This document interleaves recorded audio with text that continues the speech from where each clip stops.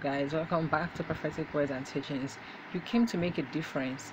You see, when the Lord placed you in that place as children of God, as vessels of the Most High, you need to understand that we do not just go to places like the way the rest of the world does, like the way people just pack up and leave. We are led by the Spirit. When you step into an environment, when you step into a new place, the Lord brought you there for a reason. The system that was existing there must change, because now the light is here, because now the King of Kings is present. You are there to dominate. You are there to make a difference. Every form of evil that is there would obviously be against you. The reason why it looks like every time you go to that new place you are being attacked, or they already have this judgment about you, it's just like when Christ was here. They never really liked him. They called him the Prince of Demons, and he said they will call you worse. So your light is there. They are looking for a way to sabotage it. They try to sabotage you because they do not like the light that they see in you.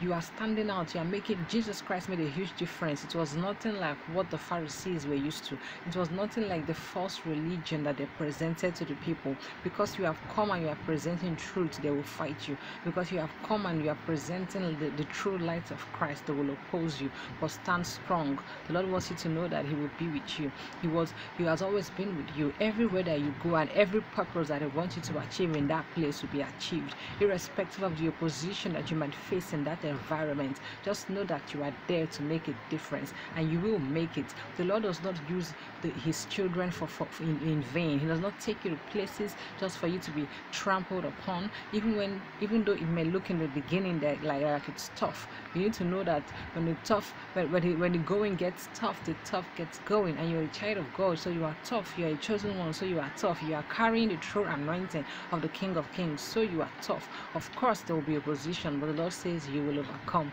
I'll see you guys next time.